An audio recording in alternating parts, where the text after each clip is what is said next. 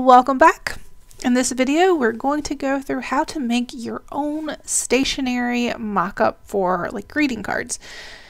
If you have been on the hunt for mock-ups for Affinity Designer, you will know they are extremely hard to find.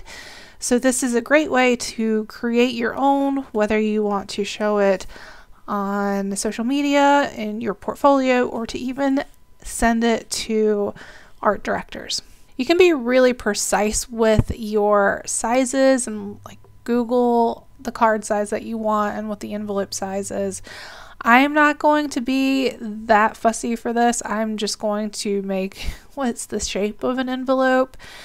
Just because it is a mock-up, it's for an idea. It doesn't have to be precise. I'm going to start with the rectangle tool, and it is on blue. I'm just going to switch this to like a white or a cream color. It's kind of gray, and that's fine. So that's roughly the shape of an envelope. And now I want to add the flap on to the envelope. And you can actually do this in your shapes and do the triangle. And obviously that's not perfect, but you can align it. You could also use the pen tool for this.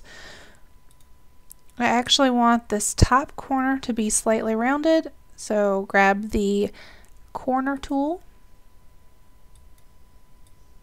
and pull down.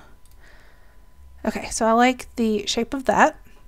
Before I get too far ahead, I'm actually just going to go ahead and make a liner for my envelope. So if you buy any like higher end cards, you'll notice that they have liners in it. It can be patterns, it can be different colors, and they look really nice. And I like how it looks in a mock-up just because it's not just one solid envelope color. So with those pieces selected, Command C and Command V to copy and paste.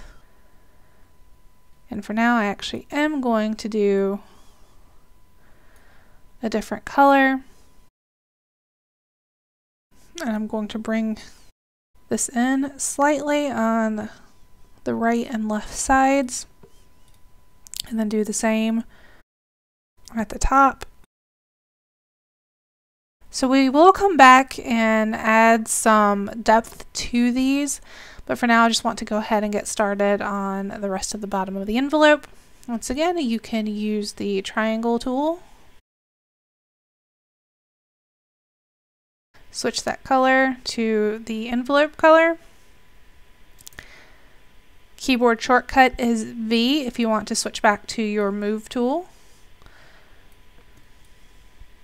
Line up with your envelope.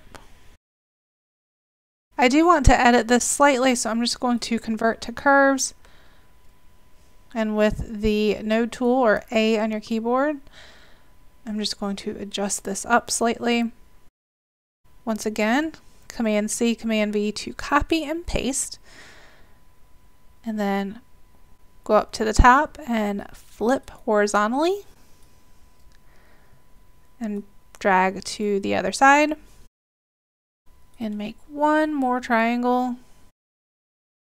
Once again, I'm going to adjust that top corner to a slightly rounded one. So as you can see, this is a pretty flat design, like you can't even see the different shapes. So I want to start adding some depth piece by piece. So this top one, go over to your layers panel and actually click effects. And I want to add a drop shadow, or in Affinity Designer, it's actually outer shadow. So I want to add that. And as you can see, it has already outlined the envelope. And even that already looks better than what it did before. I'm going to switch this to a 90-degree angle. And increase that offset. And you can also increase the radius. So as you can see, it's definitely starting to look more like an envelope. If that's a little too dark for you, you can either change the color to like a medium gray, or just go in and change the opacity. I want to click on both sides. I'm going to do the same thing. Once again, it's already looking a lot better. I don't know if I want to do too much with that as I did with that bottom. So I like that. I'm just going to keep it as is. And now I want to select that top liner. And I want to do, instead of an outer shadow, which you can do, and that looks fine, so actually I will keep it and I'll add one to the bottom. But with this top liner, I actually want to go in and do inner shadow as well. Do the 90-degree angle, and I am going to offset this one. And then add kind of like a little bit of a radius to it. So I like that. Now click the back of that flap. Once again, do that same inner shadow that we did before. And the color on that one, I actually, because it's blue, I want to switch it from the black to more of a navy so it kind of blends in just a little bit more.